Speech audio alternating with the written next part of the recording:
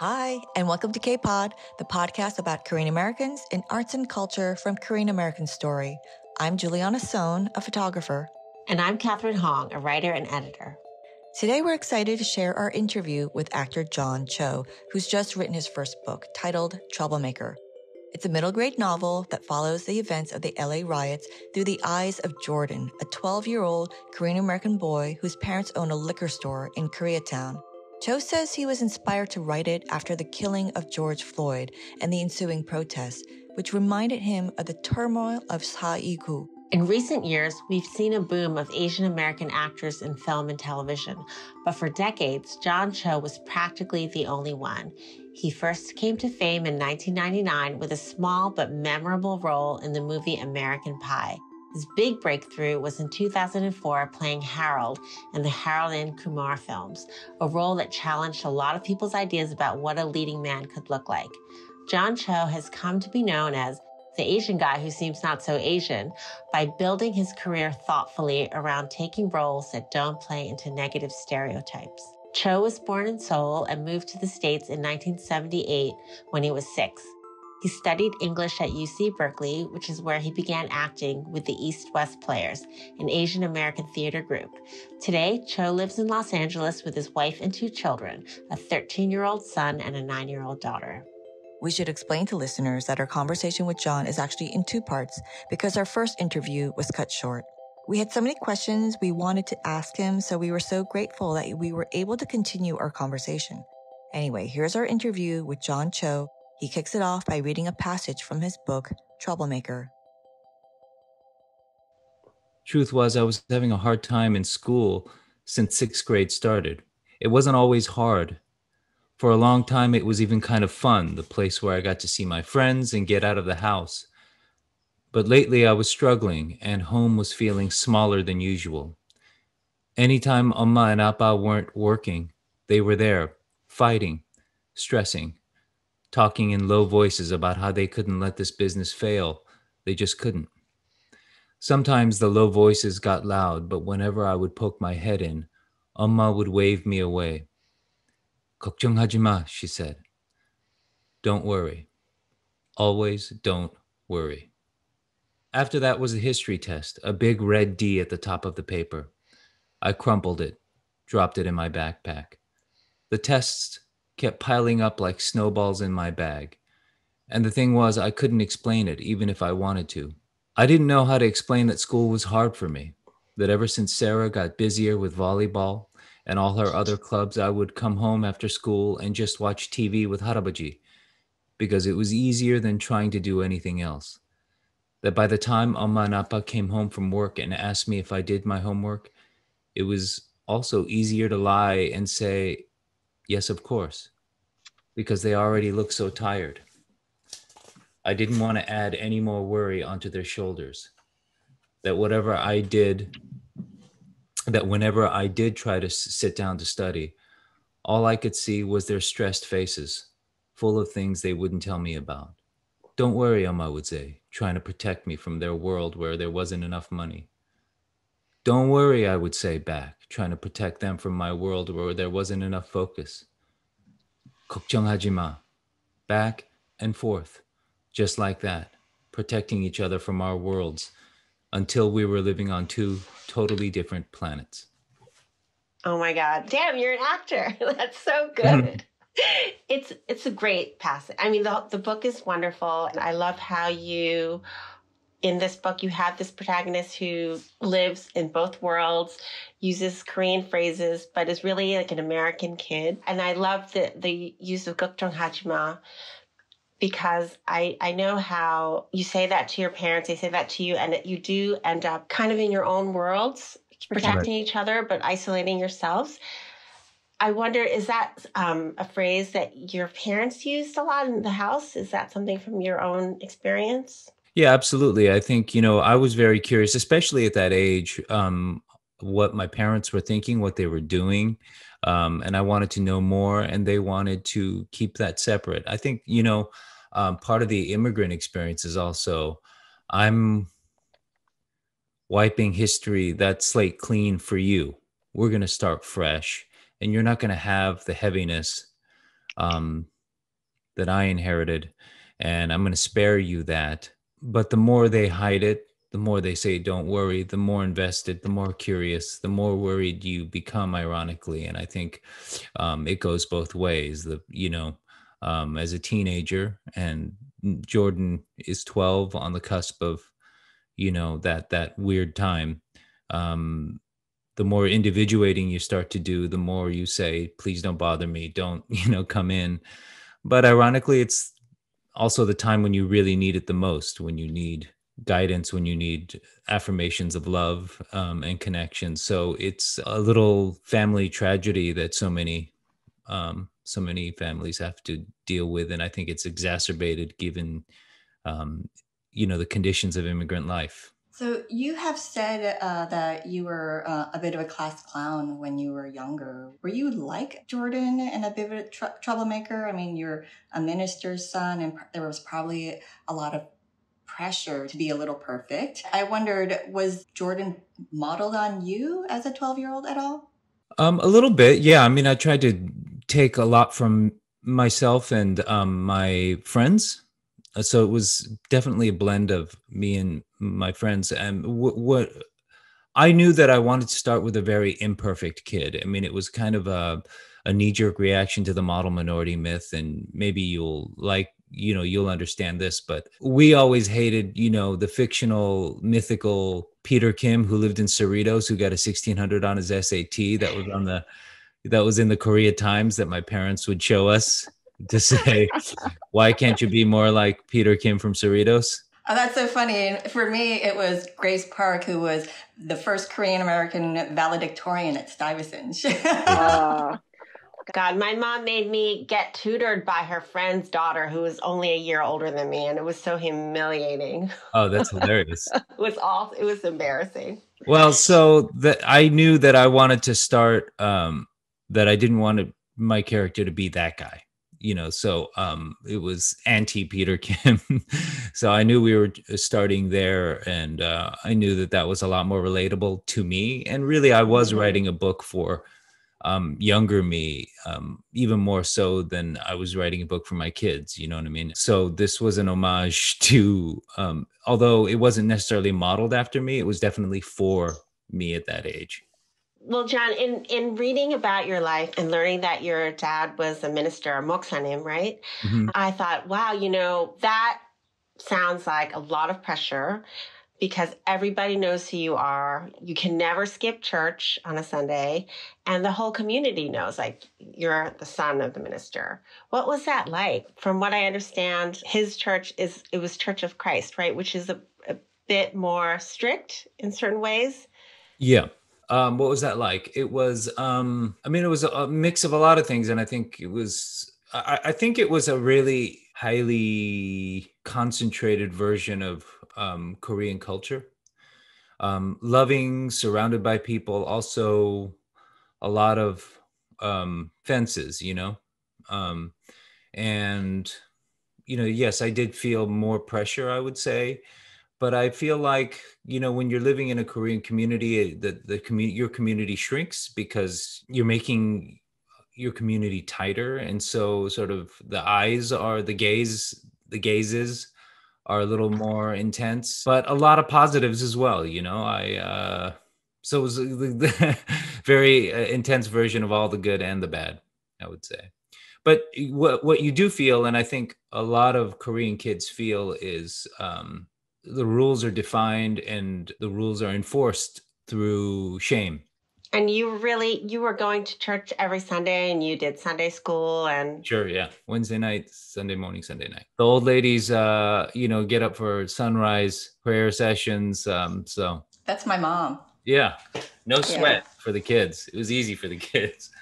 If we could bring it back to Troublemaker and some of the characters in that book, I really like that your book addresses maybe what could be the seeds of miscommunication, confusion that could lead to something just a lot more tragic later on. Yeah. But that he's able to resolve it by making an effort and reaching out. I guess I have seen a lot of examples. I mean, I wasn't particularly thinking about extrapolating to where Jordan might go. I will also confess that this book was so impulsive and written quickly, and the idea came like a thunderbolt. I just went with my instincts on a lot of that stuff. And to that end, even my father, I wasn't sure.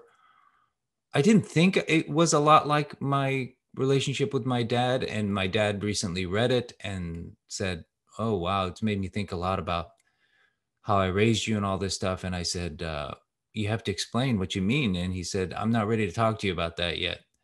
And oh, so interesting. yeah, so like it's been a surprise to me, what I've put in and why I did it. Like, I'm just sort of figuring it out, but yeah, the reluctance to talk is something that's been in my family, and in a lot of families. And I've known, Asian American male friends of mine, in our 20s, I feel like we walked around with clenched fists in our pockets, sort of ready to go, because we, the way we're dismissed by society, I think we harbor a lot of anger. And I've been with a couple of friends of mine, Asian American men, and they're happy-go-lucky until somebody pushes them across the line, and then it's all hell breaks loose. And I think that is from kind of keeping it bottled up. This is a love story between two men who aren't talking to one another. And at the end of the book, they connect and literally finally speak to one another. Yeah. And so hopefully that's a good thing that people pick up on. So it all takes place on the day of the LA riots, right? Yeah, the first day of the LA riots. First day of the LA riots. The main character is Jordan, whose father owns a liquor store in Koreatown. Jordan and his father have had a huge fight. The reader doesn't know what they fought about, but Jordan is hiding some bad grades. He's feeling very hurt. His father goes off to board up the store, and Jordan wants to help his father by bringing him a gun. How did you decide to write this book?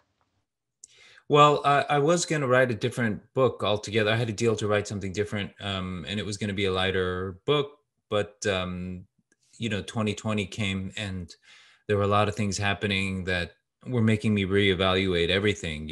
We're the pandemic, the anti-Asian violence, George Floyd and the Black Lives Matter protests, and obviously because of the pandemic, the kids were home and watching the news with us, and there was a lot of confusion. So I was in a place where I was thinking about these things from the vantage point of a kid, because my kids were around. And especially the anti-Asian violence and the murder of George Floyd made me sort of think about how I came to this country, what the country was in my head when we first got here, what I grew up thinking it was, and where we were going. And it felt like,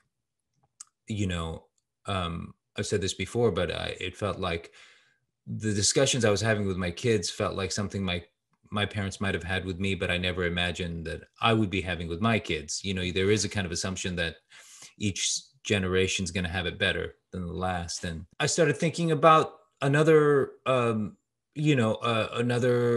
police brutality incident from my youth, the Rodney King incident. And my thoughts went back there. And then I started imagining what it might have been like for a kid. So it was 1992, and back then you were at Berkeley, is that right? Yeah. What do you recall that day or that time in your life? I mean, the first thing I did was to call my parents and say, were you trapped in Koreatown? Are you okay? And that sort of thing. Mm-hmm. And then, do we know anyone? All that stuff. And we didn't. And so that was an exhale. And then you started seeing the men on the roofs with their guns. And then I thought, oh my God, they're going to die and they might kill people. And this is just going to explode and become a massacre. I mean, that's what I was afraid of. And so that I was just really panicked about that getting out of control. We had seen the situation in South LA get out of control already so fast. And I thought this could get really bloody.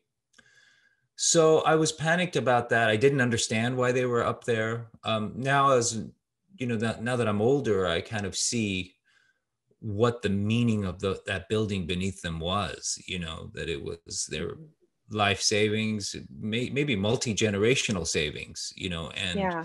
and it was their future. It was college, it was the mortgage, it was food on the table. So they were fighting quite literally for their families' lives, up on the roof. And that was the stance they were taking. The other thing that I didn't really take into consideration at that age was that these weren't, quote, vigilantes necessarily, because they were Korean immigrants. They were men who had gone through the military. And so they had a different relationship to guns, I think. Reading your book really made me think, okay, where was I when this happened? And I felt ashamed, really, because I'm about your age. I was at college in New York, and I remember seeing the news in my dorm and being shocked, horrified, but also kind of removed from it because we were in New York. It wasn't nearly as bad. And also, I have to admit, because I felt like, well, we're not Koreans who own liquor store. Like, my family is a different kind of family. And I couldn't identify exactly with what was going on. And I mostly thought about Rodney King, and that injustice. On campus, that's what everybody was worked up about. And I wasn't involved in Asian groups or anything at Columbia. So I feel like I missed something really important. This was a momentous watershed moment in Korean American history.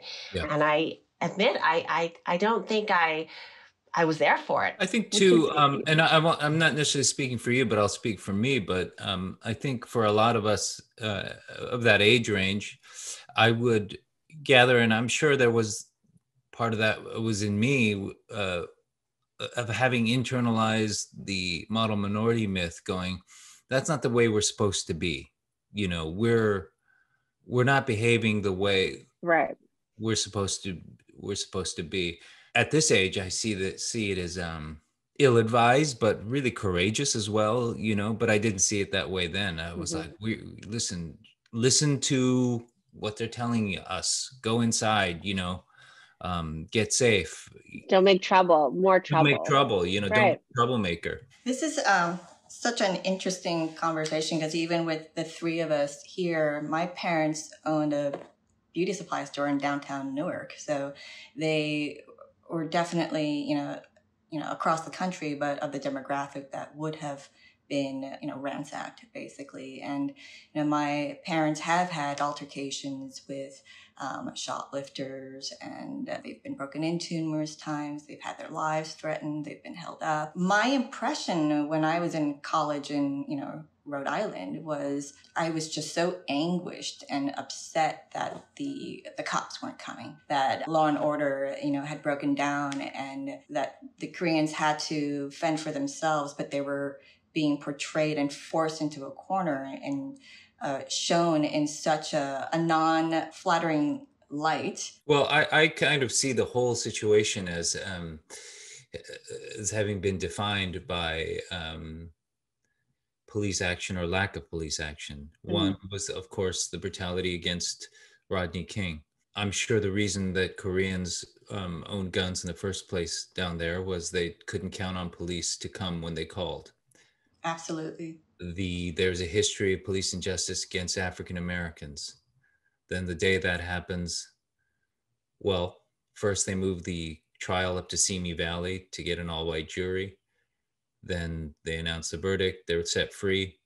Then the police abandon South Central and Koreatown altogether. And you saw the footage of the hundreds of police cars surrounding the federal building in Westwood. So it was, I don't know how to put this politely. It was an abdication of duty on sort of all around. And there was all this anger. There's this tremendous tornado of fury, and we were caught up in it, and I think a lot of Koreans felt like, I don't get it. Obviously the relations weren't great between the two communities, and yet I think Koreans largely felt like, I don't get it that the cops were white, the jury was white, and the victim was black, and yet our stores are being targeted. So it was very complicated, but the conditions were set up by police, I think, in every way. So what sort of research did you do for the book? Did you interview people who lived through it? We didn't do a whole lot of research. We were trying to make sure our timeline was right. I more interviewed friends and family to sort of Yeah. get flavors, but the most critical person that we talked to was Richard Choi, who was a broadcaster at Radio Korea, and Radio Korea kind of became a character in the novel, and he gave us really this insight that became, I don't know, kind of the spine of the book. He said, well, I think the biggest thing for us is that prior to that event, I think, in my opinion, Koreans, we still thought of ourselves as sojourners, that we were not committed to being here in deep down. We thought, well, maybe we'll return to Korea someday. I don't know, that they were keeping things open. And after that day, he said, we really did become Korean Americans. He saw the rise of Korean American politicians.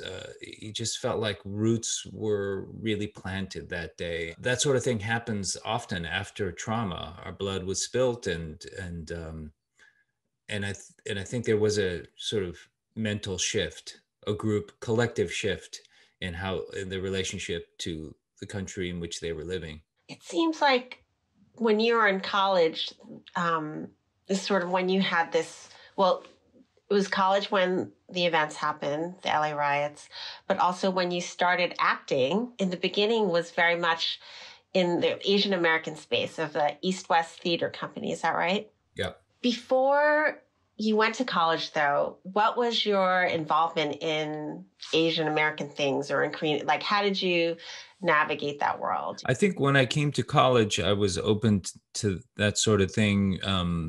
Well, I mean, I think in college, I was trying out this new identity, which was being Asian American, which is a completely brand new thought to me. Before it was, we when we said Americans in our house, my parents meant white people. Yeah. So there were Americans and us, Koreans. And I think when I went to college, I was experimenting with this new identity, which was an Asian American. It was a new T-shirt to wear, and so I was trying that out, and it's how I identified myself for years, I think. And now I it's all over the place, but I would, I'm closer to where I was when I was a kid, you know. I think if I'm asked now, what are you? I would say I'm Korean, and leave it at that. For sure, I was sort of trying it all out. You were an English major in college. If you hadn't fallen into acting, what do you think that you would have pursued? I didn't know what I wanted to do, so I was sort of like, well, what keeps me reading books? Maybe I'll just go to more school, and then I thought maybe I'll just get another English degree, and then after that, maybe I'll teach English. You wanted to be a writer or maybe go to graduate school? Yes, I was thinking that. I thought maybe there's a career for me as a writer, but I was not putting a tremendous amount of pressure on myself to figure it out. I was letting myself float. I figured I was young, and even when I started acting, I fell into it in college, and then when I started acting, I just said, well, I'll give it a couple of years and see what happens. I'm young, and I've got some years to burn. And your parents didn't have a specific idea of what they wanted you to be. Did they pressure you one way or the other? Law school, or I don't know. No, they weren't pushy. I'm not sure why. But they were when I said I was going to major in English, they were just concerned, how are you going to pay the rent? How are you going to eat? That sort of thing. Those were their real concerns. And when I said I was going to major in English, my dad said, well, maybe you can write the history of Koreans in America someday. He was always seeing, how can I better the community? Somebody said to me, it's an exciting time to be Korean right now. I mean, you kind of blazed that acting path as a Korean American alone, and now you've got a lot more company. And I wondered if you could kind of comment on what you've seen that's changed within your career as far as having a lot more Asian actors around? Yeah, it's awesome. I think when I was coming up, there was this idea of you were the one. And so being the one, it restricts your choices in a lot of ways, because you have to rebel against this, or you have to go into this, you have to paint this portrait or that. It's much healthier to do it collectively. And I think that the change is not going to be driven by one person or one kind of breakthrough movie or breakthrough person. It's much healthier that it's being done in a collective way, and I love it.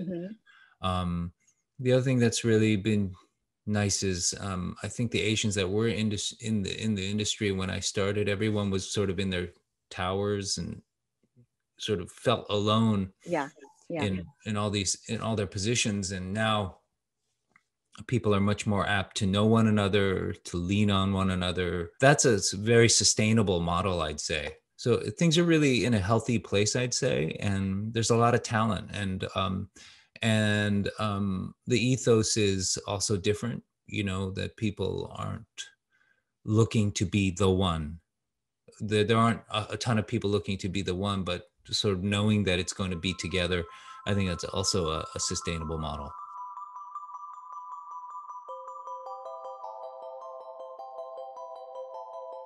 Good morning, John. Thank you for joining us again to continue our conversation. Sorry about last time. Not at all. I'm the one who should apologize. So one of reasons we wanted to interview you is I write a lot about children's books. So I was so intrigued to read in your author's note that you had originally been contracted to write a different middle grade book, a mystery. Can you tell us what that book was and why even a middle grade mystery? Well, we didn't get that far down the road, so I don't have a whole lot of details. It was really when we were pitching out ideas that I changed course. But why middle grade? It was really that age was when books sort of meant the most to me. Those middle grade years are awkward years in general. But in my life, that was compounded by us moving around quite a bit during that time. So I felt like I relied on books more than most during that age for a safe place and an identity that was apart from school and family. What books do you remember loving when you were that age? It was a little before this, but I remember before that age that I got introduced to these books. But I would say the most important books of my young life were the Little House on the Prairie series. Me too. Oh, really? I love them. And I still, to this day, I think about them all the time. When I'm cooking, I think, would mine goes do this? Or, oh, those kids would have been happy with this toy. Oh, that's fascinating. Yeah, I also I think there was a kinship there because we were immigrants and they were pioneers. So I felt like I really I connected with their story and the characters and so I thought of my dad as Pa, and my mom as Ma. Were you Laura then? I guess so. I guess I was Laura. Yeah. Spunky, independent. Well, that's so funny. I'm the older one. I suppose I should be Mary, but no, I did think of myself as half pint. She's too virtuous. What about, I wasn't sure if maybe you had been like a Hardy Boys fan or something because you were doing a mystery. Why a mystery? I didn't read the Hardy Boys. I liked the Three Investigators. I liked The Great Brain. Oh, I love The Great Brain. Juliana, did you ever read The Great Brain? No, I was Encyclopedia Brown. Team Encyclopedia Brown. No, The Great Brain was the best. Yeah, I did. I guess and part of the spirit of the mystery novel, I think, is in Troublemaker, in that, what I loved about the mystery novels back then is kids solving problems adults couldn't. I thought that was just really a really gold idea. And I quite enjoyed kids going out into the world and solving a little thing that adults were unequipped to do. And there is a bit of that, I think, that independence in Troublemaker. The Jordan trying to get across LA without a car, without permission at night. That did feel kind of akin to that mystery plot. And they're solving things. They're solving little problems inside the novel. Did you at one point think of maybe writing an adult book, a memoir? I'm actually not that keen on sharing details from my personal life. So a memoir seems like a stretch, but I have a lot of thoughts on various topics that maybe would be appropriate for a book one day. But yeah. Do you mean nonfiction then? More like Yeah, essays? if it was a memoir, it might be, if it was in the nonfiction category, I don't know. I'm probably talking prematurely. It could be in the works. I mean, I could be convinced into doing that someday. There was one interview that you gave on a podcast, Asian Enough, that I was particularly struck by the comments that you had made about Asian male anger. And you said you were tempted to gift the Valentine to the Asian male community by making a film of you just killing people, just going on a murderous rampage because Asian men are really just ready to fight because we've been shit on all our lives. And I was so gratified to hear you say that. And I thought it was so brave of you to say that out loud and bring up that topic because even though I'm an Asian female, this is something that I've been thinking about for, ever since I was in college. And I think everybody knows of a young man who, stopped going to college and then had to go live with relatives in Korea to teach English because this is the way that Korean Americans did mental health back then. You've really been sending these Valentines to Asian American men kind of all along. Because you were the first Asian male to do, blank in film and TV, whether it be like breaking stereotypes on accents or the Asian lead in a romantic series or the Asian guy who gets the white girl. And I know that the Asian men are keeping track out there and they must be cheering you on from the sidelines. And I know that they must reach out to you. And I wondered if that kind of helped you to overcome it. To some extent, I feel like a lot of the anger that I had as a young man is dissipated over the years. For naturally, I'm married and I have kids, so that's not as a significant part of my life as it used to be, probably. Mm-hmm. But yeah, I still see it out there. But there's so many questions in your question. I'm trying to figure out which one to answer. I know it's like chock full because I've been dying to have this conversation with somebody, which is why I was really excited that you had brought it up in that podcast. But it's definitely something I see all over the place with so many friends of mine. And it, doesn't take a whole lot of digging if you're honest before you find it. And even I walk around with it, I think. And sometimes I feel like my life is, I can have little respites of, freedom from my race because I'm an actor, because I'm known and I'm treated a different way. But an anonymous Asian American man has to walk around with that. By the way, that's an illusion for me, like at the end of the day, they always see it, but, I can kind of have temporary, fame can be a temporary balm, but. You can be John Cho first and Asian second in somebody else's eyes. Yeah. But it's always there and I know it, that's the way it is in America. People see that first. But yeah, I have great sympathy. I guess I'll just amen your point instead of answering a question. But yes, I have great sympathy because I've seen it so much and they're my friends. So when you had a son, did you have any anxiety about how he would grow up and wonder if he would have the same kinds of burdens? And did you try to shield him from any of that? For whatever reason, I wasn't that worried. Maybe it was a generational hope, I just spent most of my time being delighted, I had a boy first and then a daughter second, and I immediately by default did some of my dad's, tough boy practices on him, which I was quickly advised against by my wife.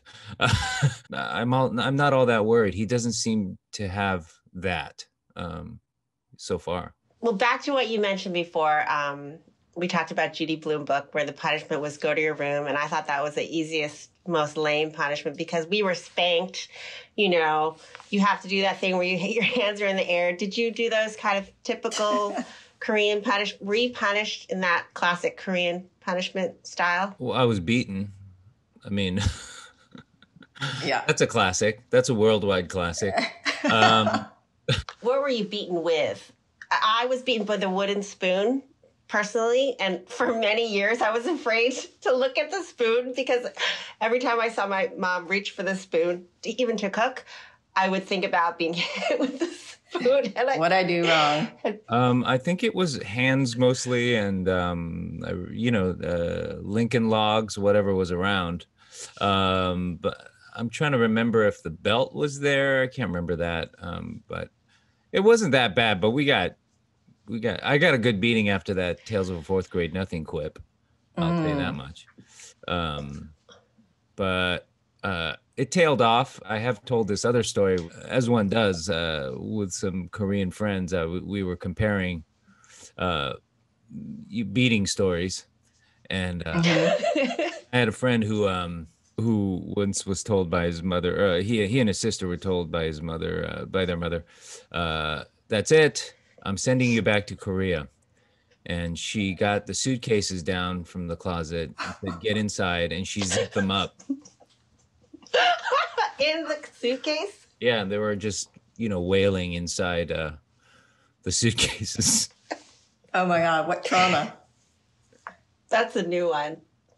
I mean, I'm sorry for laughing. When I bring up beating children, I'm laughing. I know it seems horrendous to people, but honestly, I was stunned as a kid that other kids, that wasn't a normal thing, that you got spanked. Yeah, it was very normal. When we have a guest who's brave enough to talk about, being beat up as a kid, there's a part of me that thinks, oh my God, thank goodness that you're bringing this up because we've all been through it. And there's another part of me that wonders, how do we further this conversation, And I think laughter and just kind of acknowledging it is one way of dealing with it. But I just think it's really important that we put it out there and just even start talking about it. There's a lot to be celebrated and a lot to, I guess you could say, unpack. I hate that word, but I think because Koreans are being celebrated, having achieved so much in recent years, I think people don't want to ruin that celebratory mood by actually discussing some of the hardships about growing up and the fullness of what it means, in our culture. So yeah, I didn't know people were hiding it. It seemed like it was pretty out in the open. John, I had learned that you narrated a PBS special on the Korean War, which I didn't realize you had done. And I started watching it. I thought it was terrific.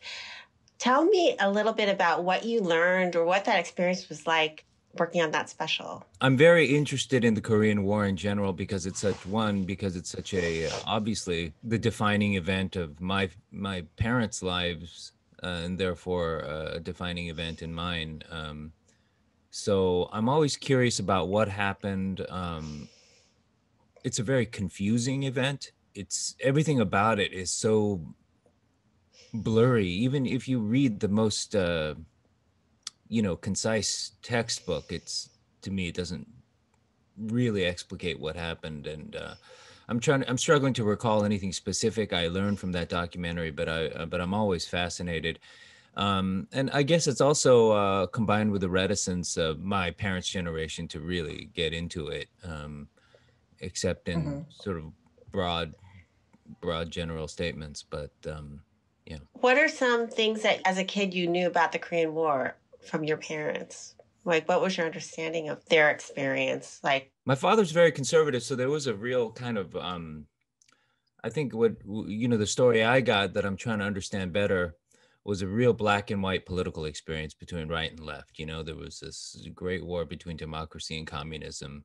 So I think he sort of sees it in a classic Western political lens.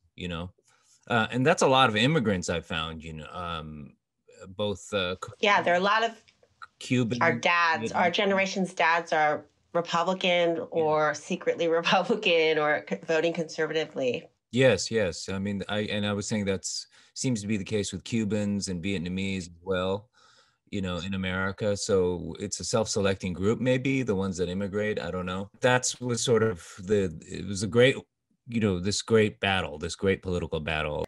Beyond the Korean War, I think the military dictatorship in the 70s and 80s are a really interesting time.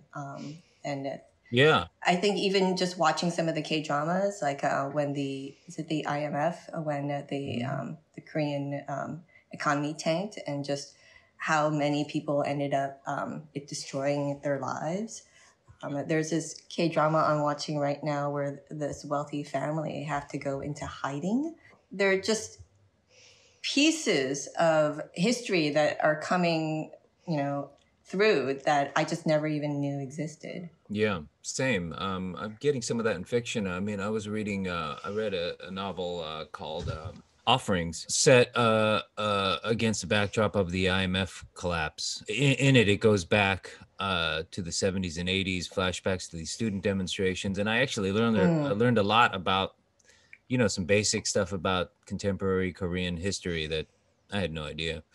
Absolutely. The Korea that they left, essentially. I know less about than the Korea that they were born into. Well, when people talk about immigrants and how their politics and their identity is sort of arrested development from the time that they left the country of origin, it's not surprising that our immigrant story and our parents are who they are, because maybe their identity and their opinions were formed and they stopped developing from the 70s in Korea politically. I always say that the version of Korean culture that the immigrants brought over, like they pickled it, and it is now that version of Korean culture and cuisine and all of it is now American because it doesn't exist as such in Korea anymore. Absolutely. So we've absorbed that. Mm-hmm. That's just American now. I go to Seoul, and at one time, I'm sure LA's Koreatown really looked like Seoul, but now they don't resemble each other very much anymore. And like I was just out at I just ate at a restaurant. I'm in New York right now. And I ate at a restaurant the other night, a Korean restaurant, and they were using different ingredients here. I had like this burrata, pear, kimchi, heirloom tomato dish that was very fascinating. And I was thinking, well, this is a meal that I wouldn't have in Koreatown, but it could be something I would have in Seoul based on my last trip there. Mm-hmm. So it was very, very interesting to me. By the way, I should give a shout out to the restaurant 8282 on the Lower East Side. But I think it's very interesting because when I was growing up, Korean TV was a very low quality. That's how we thought about it, as compared to American television shows. I look back now, I was just recently watching the original Knight Rider on Netflix. Because it was a show I liked when I was a kid, and I was like, "Wow, that show's it's not great." So I don't know why. But anyway,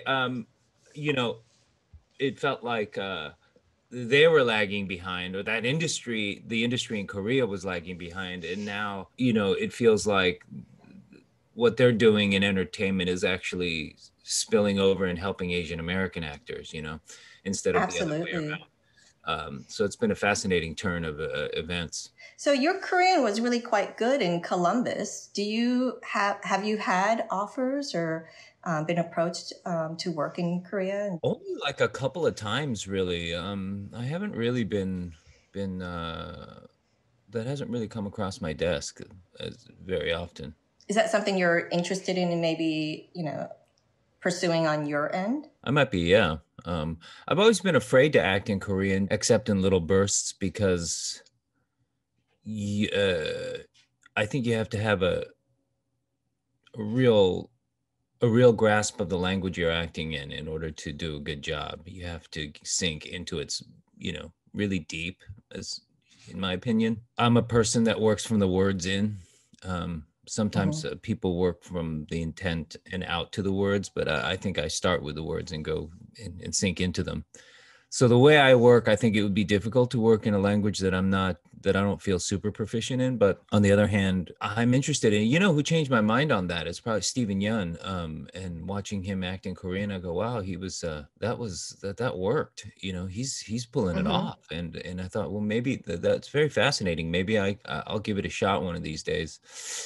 And I also like the idea of, I guess I've been known as an actor who's, the Asian guy who seems American, whatever that means. That's an incredibly flawed phrase, but, I'm using it to illustrate a point, and I like the idea of me speaking Korean on screen one day, and doing it well.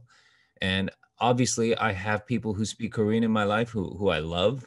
So I would like to do that as a gesture also, if I could dutifully do that, if I could execute it well. But what's the point if there are a lot of good Korean actors? I don't know what the point is for them, for the filmmaker. You posted a picture of yourself at the Oscars with a Parasite cast, and you said that everybody was congratulating you for your performance in Parasite. You're just in a picture with them and like, oh, he must have been in that movie. Good job. I got a lot of pats on the back. Congrats. Congrats for being Asian. Maybe that was it.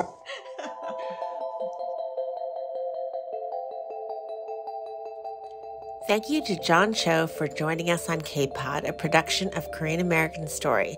John's book, Troublemaker, is available now. Our audio engineer is AJ Valente. Our executive producer is HJ Lee.